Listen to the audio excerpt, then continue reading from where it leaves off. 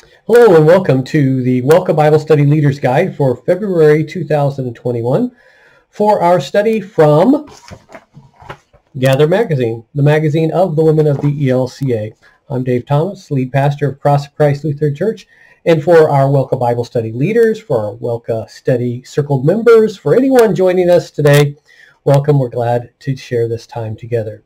This is the second of a four-part series on angels. After last month's introduction, this month we hear about turnaround angels.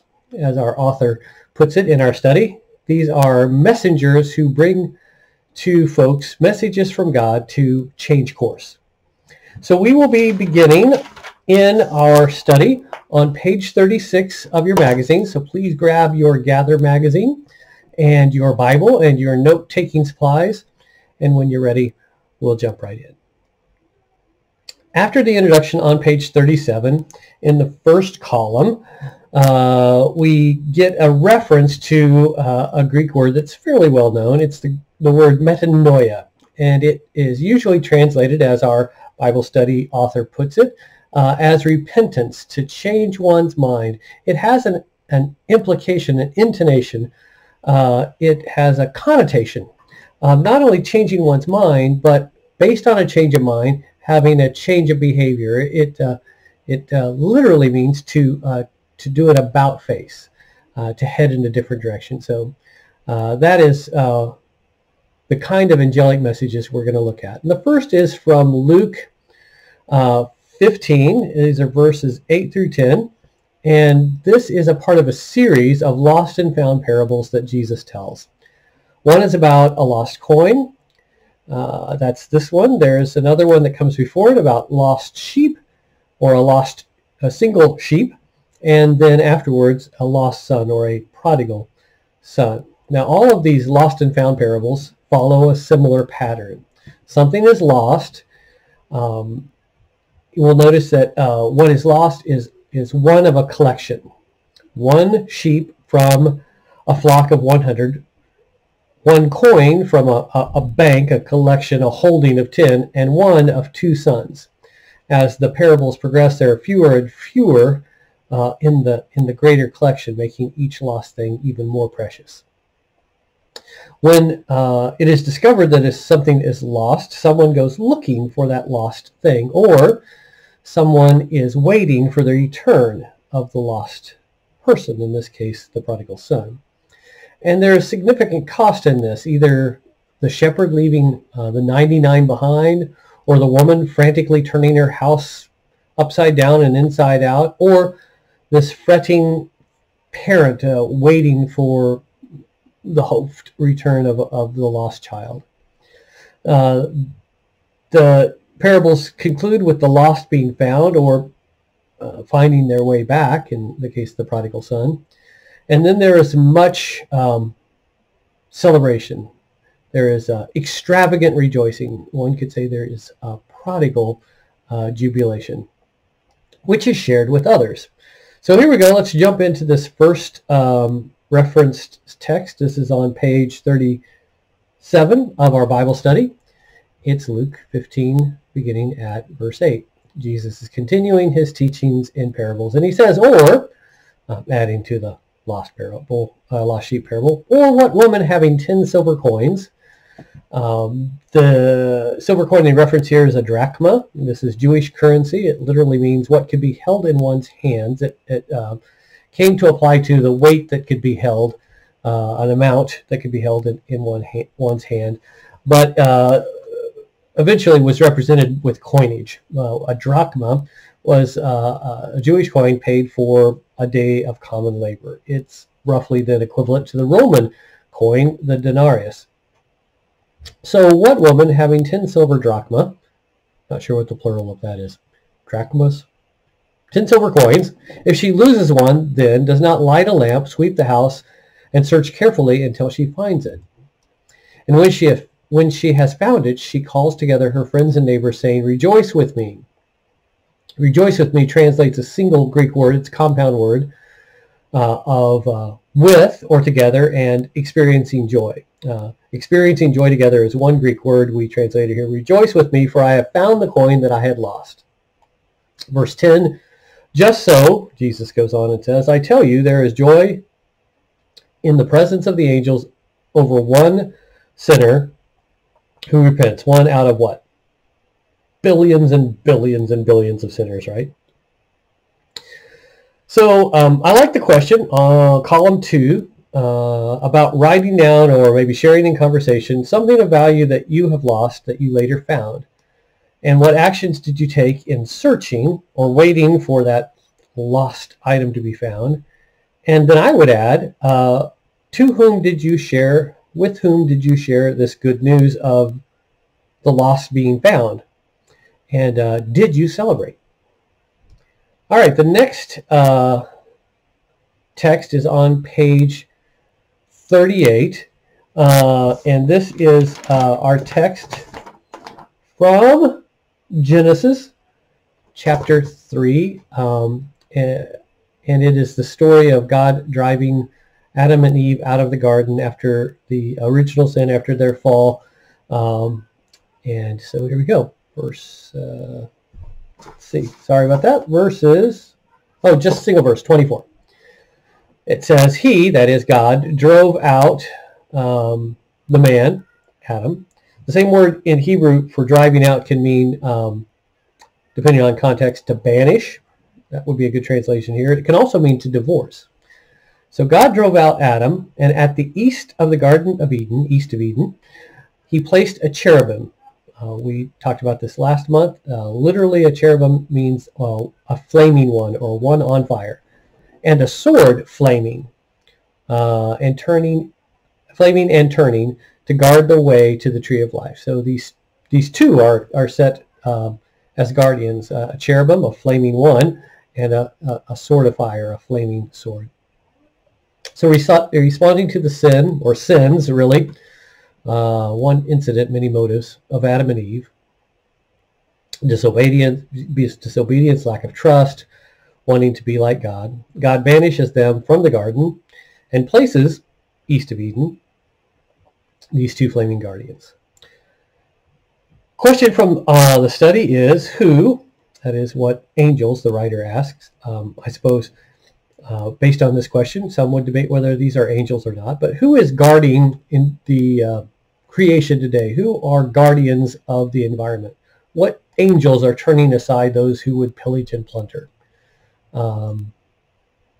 So you might want to bring that up in your circle conversations. I might suggest another question as well. Why does God even need to protect creation from humans? I mean, aren't we called, just previously recorded in Genesis, aren't we called to be stewards of creation? Aren't we supposed to be the protectors? Why does creation need to be protected from us? Well, same kind of sins, right? Disobedience, selfishness, wanting to be like God, short-sightedness, all of those things, greed. All right, that's our story there. The next is the story of Jacob. It's actually one of two angel stories in Jacob's life that we will take a look at in this study. This first is from Genesis 28. The Bible study gives us some background here. Jacob is one of two sons of Isaac and Rebekah. He's the younger son. His older brother's name is Esau. Now, Esau was Dad's favorite. He was a hunter. He made apparently an awesome meat stew. I don't know, wild boar, venison. Don't know, but the Bible tells us that Isaac loved Esau because he loved this stew. Well, he loved Esau for lots of reasons, but that was a good one. And because, Esau was a manly man, very macho. He was big and strong and hairy and a man of the out of doors, and that caught his father's favor. Jacob, on the other side, was a kind of mama's boy for sure, hung out with his mom, had a very different personality and temperament, and so there was quite the sibling rivalry, quite a split in the family here. Now, Jacob, we are told, fools his dying father into thinking that he is Esau, and he steals his brother's birthright as the firstborn. As our writer puts it, he tricks Dad into essentially changing his will in his dying moments.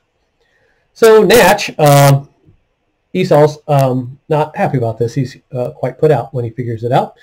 And so Jacob has to flee. His mother sends him away to distant relatives. Distant in both meanings, right? A long way away, and, cousins that you can hide out with for a while. Now, it's clear Jacob isn't sorry for what he did. He's not going to give back the birthright. But he also does not want to get pummeled or to try to make things right. So he runs away. So into this context, we get the story of Jacob's ladder. I'm going to deal with the verses here, the story as a whole. It's broken up into parts in our Bible study, but I think this will give you plenty of background. This is Genesis 28. We begin at verse 10. Now Jacob left Beersheba. Beersheba is in the Negev desert in southern Israel. In Hebrew, its name means well of oaths, a water well. You dig a well. Well of oath. Beer, well, and Sheba, oath. It's the site where both Abraham, the grandfather, and Isaac, the father, make treaties. They make oaths with neighboring kings. They're called kings in the Bible, and they're kind of more so like tribal leaders of very small kingdoms or bands. And they come to some agreements over land use and water rights and non-aggression agreements. They make oaths there at the well. So that's where it gets its name. So Jacob leads Beersheba, and he heads towards Haran, from whence his grandfather Abraham, or back then Abram, had journeyed. He was living there when he was called by God to come to a land of promise, and in faith he follows. Haran is in today what we would know as southern Turkey, so it's north of Canaan, and it's quite a journey away. So this is the trip, this is the journey that Jacob has taken. Verse 11, he came to a certain place, and there he stopped for the night, because the sun had set. Taking one of the stones of the place, he put it under his head and lay down in that place. And I made a note, no wonder he has such weird dreams. He uses a rock for a pillow, but there we are. Verse 12, and he dreamed that there was a ladder set up on the earth, the top of it reaching to heaven, and the angels of God were ascending and descending on it. And the Lord, that is Yahweh, when we see in English in the Old Testament, L-O-R-D in all caps, even if the O-R indeed are smaller letters but still in caps. It is a replacement for the tetragrammaton, the four consonants in the personal name of God, which we usually transliterate into English as YHWH and most often pronounce as Yahweh. So verse 13, and Yahweh stood beside him and said, I am Yahweh, the God of Abraham your father. Okay, technically Abraham is Jacob's grandfather, but he means your ancestor. And the God of Isaac, your actual father. The land on which you lie I will give to you and to your offspring. Verse 14, and your offspring shall be like the dust of the earth, and you shall spread abroad to the west and to the east and to the north and to the south, and all the families of the earth shall be blessed in you and in your offspring. God is repeating to Jacob the promises he made to Abraham. This will be your land. Your descendants will be countless. You are called not only to be blessed, but to be a blessing to all peoples. This is the repeating of the covenant God made with Abraham. Verse 15. Know that I am with you, and I will keep you wherever you go, and I will bring you back to this land, for I will not leave you until I have done what I have promised you. So why is Jacob receiving this promise? Well, it's obviously not based on merit. Jacob hasn't done anything to earn this promise. It's not based on morals or ethics, right? Jacob is a conniver. He is a little bit of a scoundrel. He cheats his brother, and then he runs away. So why this promise made to Jacob? reiterated to Jacob the promise of Abraham? Well, it's based on God's promise and God's promise keeping. God makes a promise to Jacob's ancestors, to Abraham and Sarah. And it is God's plan for his descendants and for all the families of the earth to continue to keep covenant. So Jacob stands in this line, and it is not for any other reason than because God has made this promise. It is not because Jacob proves himself to be so worthy. We might say it is a grace promise, not a merit-based promise. Verse 16, then Jacob woke up from his dream and said, surely the Lord, surely Yahweh is in this place, and I did not know it. And he was afraid and said, how awesome. We could translate that, how fearful. It could even be translated, how dreadful in some circumstances. But here awesome is a pretty good translation, literally in the sense of awestruck. Recognizing the nearness, the presence of the Holy One, Jacob notes the awesomeness of this place. This is none other than the house of God. In Hebrew, he says this, well, okay, so I'm not going to translate here. In Hebrew, he says Bet-El or Bethel, as we'll soon see. This is the house of God, and this is the gate of heaven. So Jacob rose up early in the morning, and he took the stone that he had put under his head, and he set it up for a pillar, an altar, a monument, and he poured oil on the top of it. That is a sign of consecrating it as a holy marker, a monument to this encounter with God. Verse 19, and he called the place Bethel. We usually say Bethel. Bethel would be a more accurate pronunciation. But the name of the city was Luz, or Lutz, at first. That is, Jacob renames this place that has been known as Lutz, which means almond tree in Hebrew. He renames it Bethel, house of God. So the town once known as almond tree is now known as house of God. Verse 20. Then Jacob makes a vow. Here again is Sheba.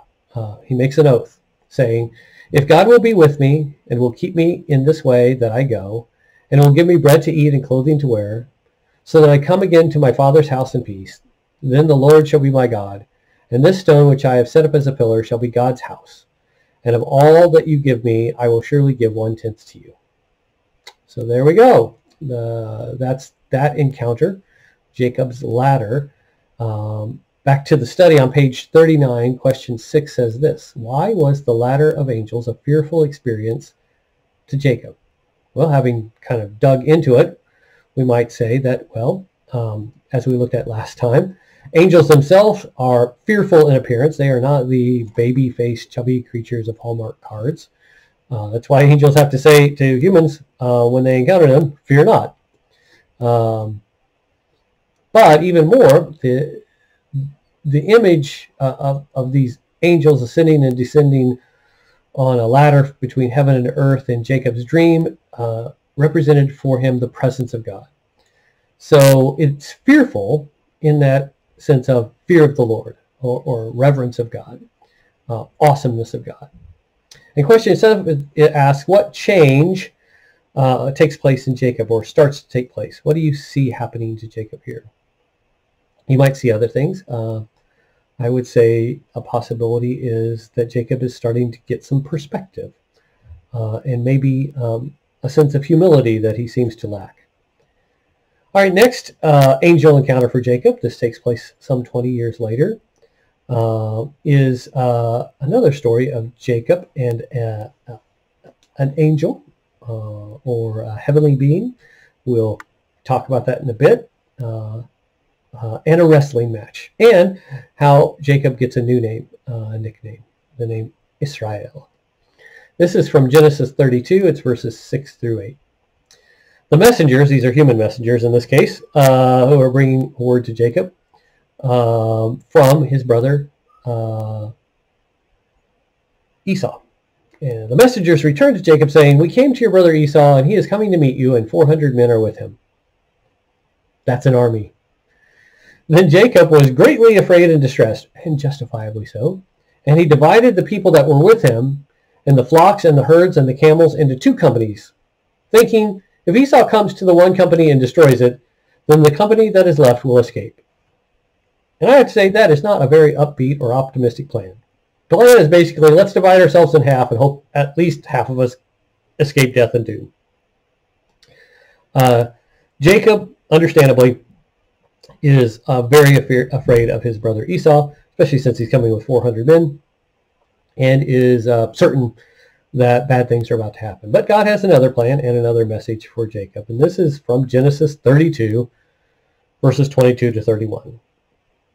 All right, Genesis 32, 22 to 31. We are on page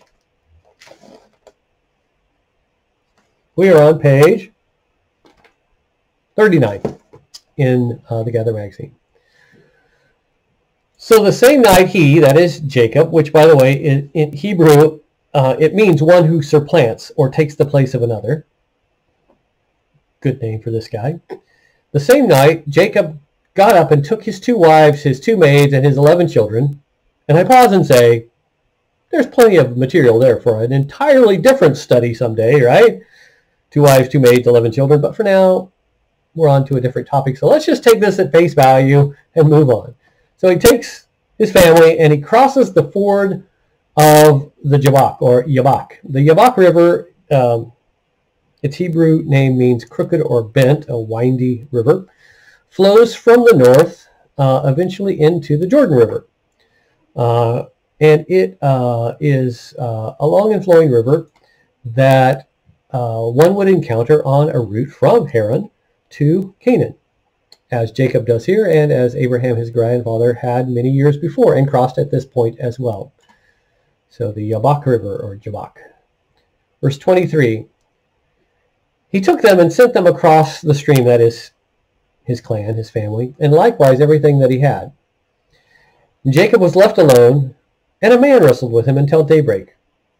At which point we should really say, what's that? Like, that was sort of just dropped out of nowhere, right?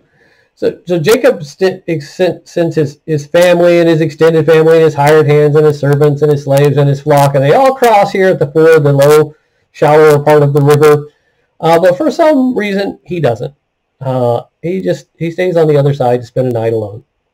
And then, also randomly, it seems, some dude comes along and picks a fight with him. And they fight all night long. And that's weird. And so some have asked, we might ask, scholars have asked for a very long time, was that real or was it a dream? Well, there does seem to be some real consequences. We will see that as we go along. One is that Jacob is left with a wound, a limp. And so some have pointed to that and said, like, well, Jacob wouldn't have come out physically injured from an imaginary fight or a dream. Although others have said could be psychosomatic. But again, for now, we're going down a different road. So let's get back on track at verse 25. When the man saw that he did not prevail against Jacob, he struck him in the hip socket, and Jacob's hip was put out of joint as he wrestled with him. And, okay, so that's kind of cheating, right? Apparently, the man, as we'll hear, represents God or an angel. There are multiple interpretations here. Cannot get the upper hand on Jacob, and so he whacks him in the hip. Apparently, there was no referee, like, all right, boys, here are the rules. No biting, no scratching, no hair pulling, no, smacking somebody in the hip till it goes out of joint. Because that's what happens. Verse 26. Then he, the man, said, let me go, for the day is breaking. Let me go, for the day is breaking. What does that have to do with anything? Well, there are lots of theories out there, and some of them have very little biblical grounding. One of them, to which I give no credence, is something like this. The man was some sort of divine being that had to depart before sunrise because was a creature of the darkness and not of the light, making him out to be something like, I don't know, a vampire that has to escape before sunrise. And there's no reason to believe that at all. Not biblically or otherwise. But the man does say, let me go, for the day is breaking. So what does that mean if it's not, some sort of strange weirdness like that? Well, here's a couple of more practical possibilities. The man may be saying something like, look, Jacob, we've been at this all night, and I have even put your hip out of joint, and now there is no way that you can win. So let go. Let go of me. Let go of this fight. Enough already. Another possibility, and maybe connected, is something like this. Jacob, it's almost morning, and you will be needing to cross the river and catch up with your family. So can we just say enough is enough, and you let me go? But Jacob will not, as we will read continuing verse 26. But Jacob said, I will not let you go unless you bless me. Because as we have seen from previous stories, Jacob is big on getting his blessing. Verse 27, so he, the man, said to Jacob, what is your name? And he said, Jacob. And the man said, you shall no longer be called Jacob, Jacob, but Israel, for you have striven with God and with humans, and you have prevailed. Hold on, and that will make more sense. Then Jacob asked him, please tell me your name. And he said, why is it that you ask my name? And again, that's a little bit of a moment, right? Like, what does that mean? I mean, is the man asking Jacob, the other wrestler asking Jacob, why do you even need to know my name? Well, I think it's really more of a statement along this line. Jacob, take a moment. I have wrestled with you all night, and I have renamed you. I have renamed you Wrestles with God. God, do you really have to ask who I am? Isn't it clear by now? This is the face of God, the representative of God, the representation of God, or as the prophet Hosea will say in his writings, the angel or messenger of God. Verse 30. Into verse 29. And there he blessed him. So Jacob, verse 30, called the place Peniel. Hebrew pen means face, saying, for I have seen God face to face, and yet my life is preserved. Peniel, the face of God.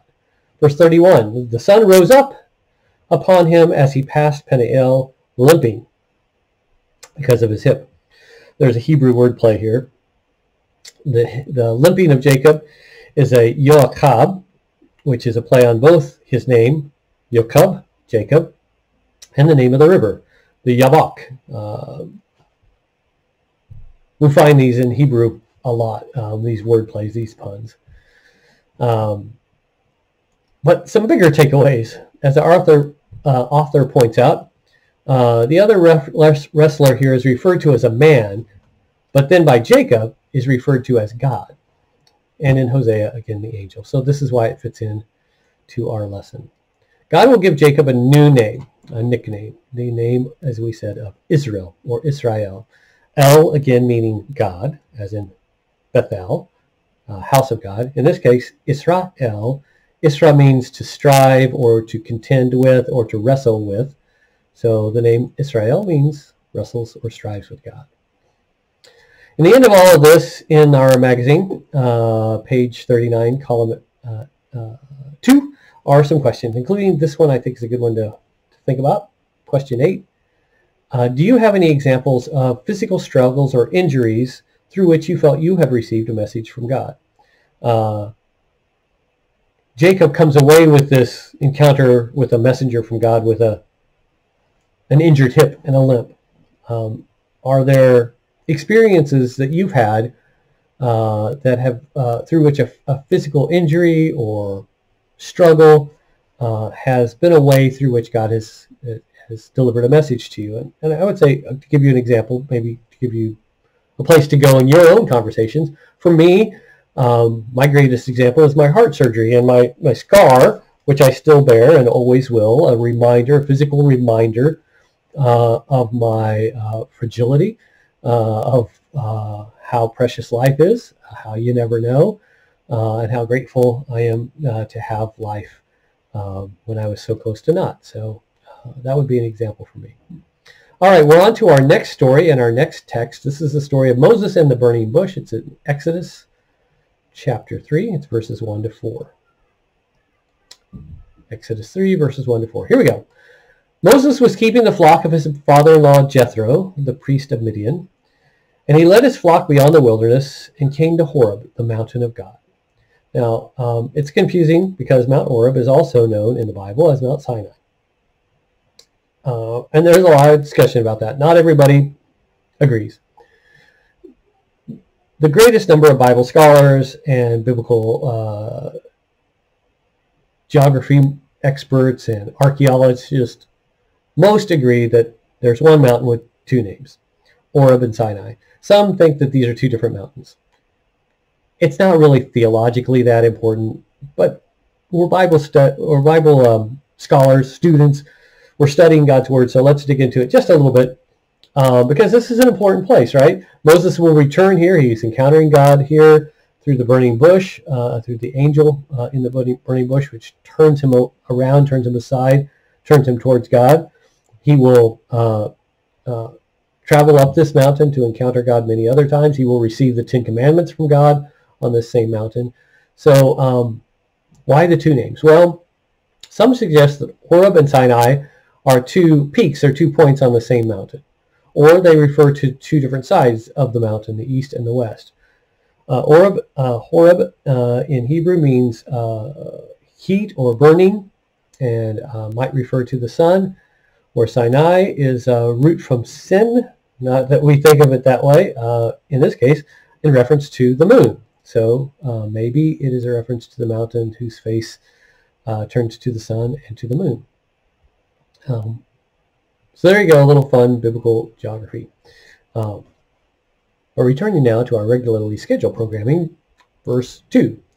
There the angel of the Lord, a reminder from last month's Bible study, in Hebrew in the Old Testament, when we read angel, it is the word malach, which means literally a messenger. So the messenger of Yahweh appeared to Moses in a flame of fire.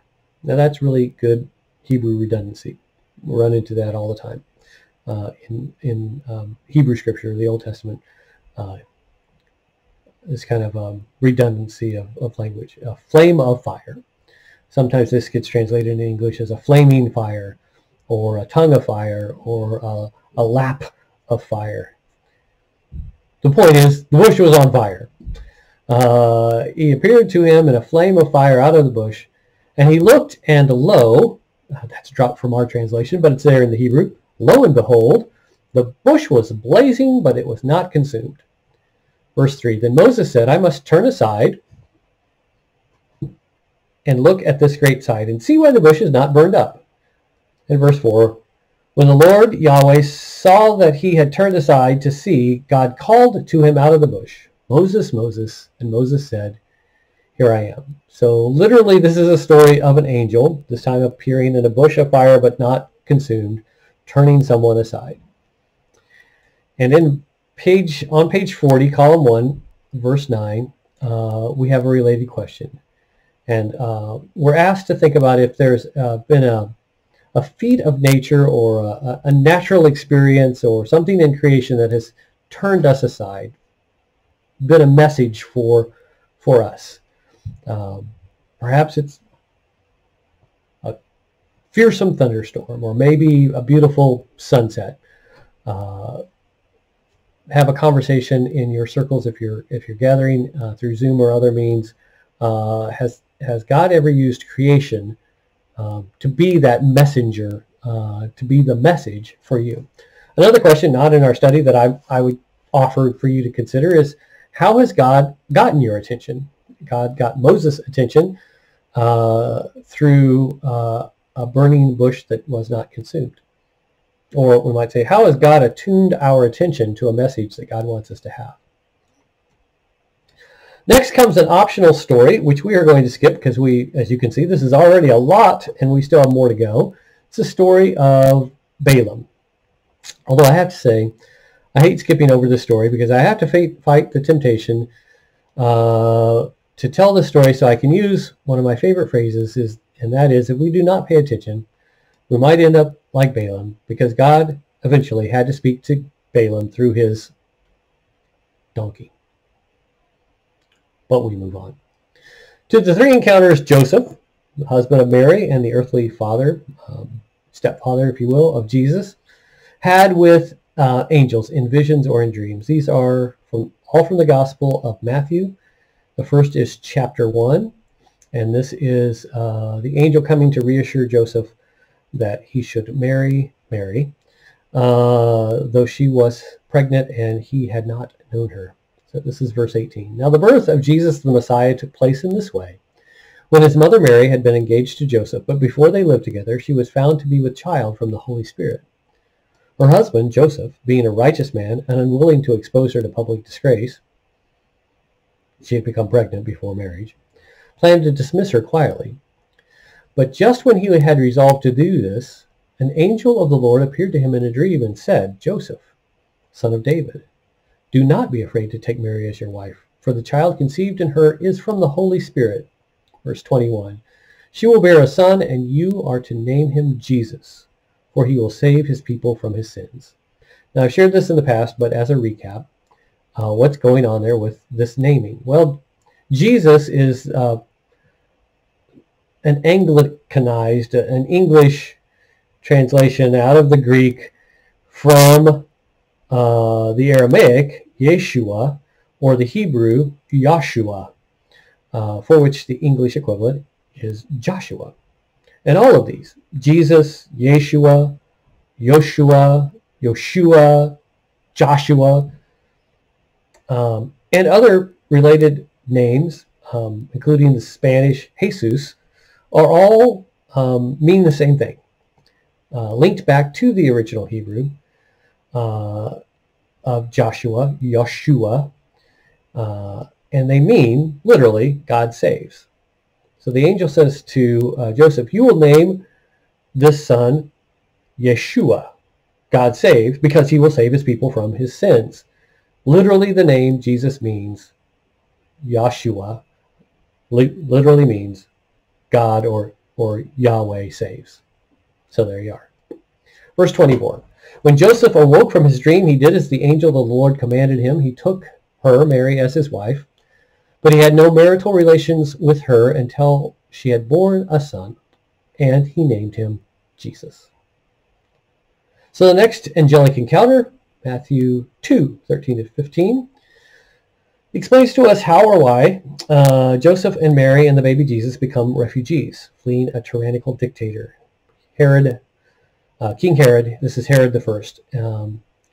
This is the story of the angel directing or turning aside the Holy Family from Israel to Egypt.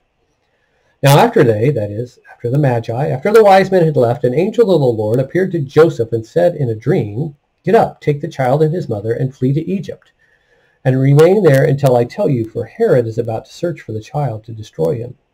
Then Joseph got up, took the child and his mother by night, and went to Egypt, and remained there until the death of Herod. This is to fulfill what had been spoken by the Lord through the prophet. Out of Egypt I have called my son. That is a quote from Hosea, chapter 11, verse 1.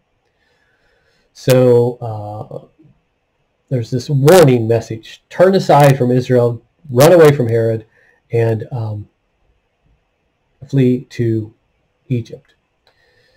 And then the third and final angelic encounter, the bookend of this, is the return announcement. This is also in the second chapter of Matthew, verses 19-21. When Herod died, an angel of the Lord suddenly appeared in a dream to Joseph in Egypt and said, get up, take the child and his mother, and go to the land of Israel, for those who are seeking the child's life are dead. Then Joseph got up, took the child and his mother, and went to the land of Israel.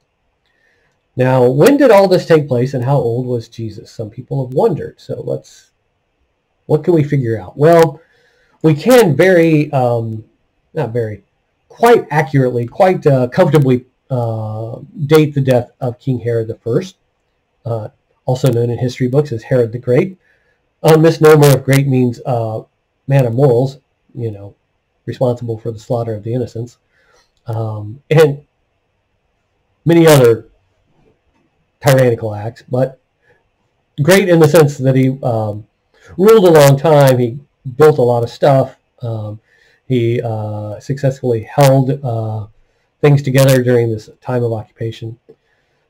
He died in March or April of the year 4 BCE, which aligns basically to year 1 AD, depending on how you're counting things, right? So Jesus was 1 year old Well, more or less. Because while we have historical documentation that tells us when Herod died, we don't have historical documentation that tells us exactly when Jesus was born. In spite of these datings, which, as you probably are aware, we now know based on the AD, BC AD delineations that 0 isn't placed in the right place. And heaven forbid that I ruin Christmas for you, but December 25th, we don't have a birth certificate that's the birthday of Jesus. But that's a horse of a different color and a whole can of worms and probably a lot of other animal-based expressions, and not the main point. What is the main point? The main point is that God sends again a messenger, an angel, to Joseph. This is a third time, and to give him the all-clear message that it is clear and safe for return to Israel, to the region of Galilee, and to the town of Nazareth where Jesus will be brought up, having had a refugee's experience as a baby. So those are the texts before us. What are some of the takeaways from this second part of this four-part study? Well, for me, God uses angelic encounters in various forms to guide or steer or turn aside people. Sometimes to turn them away from something or someone dangerous. Sometimes, as in the Garden of Eden story, because they have become a danger to something. Sometimes it is to turn people toward things that are holy, including God's holy calling for their lives. Another takeaway is that God's messages are sometimes very clear, just like to Joseph. Go to Egypt, come back to Israel. And sometimes less so, as in the examples of the life of Jacob and his angelic encounters. And third, given the breadth of the biblical examples of angelic encounters, we should remain open to the possibility, at least, that God sends messages and messengers to people today, probably in all kinds of various forms. And so what about you? And what about your circles? What are your takeaways? How do you encounter God's messages and God's messengers? I'd be very interested in how your discussions or your individual contemplations go. But for now, that's our study for this month. So thanks for spending this time with me and in God's Word. And blessings to those of you who will be leading your circles or parts of circles together in some form or another in this time. If this is your study, thanks for being my circle this month. Until next month, God bless and keep you. So long.